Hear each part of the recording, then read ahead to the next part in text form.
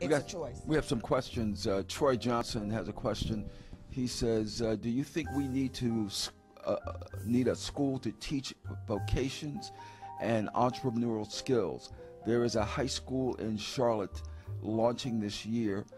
It's called Entrepreneurial High School. What are your thoughts about that? Oh, I think that's an excellent idea. I think that's an example of thinking outside the box. I think we need to be better trained.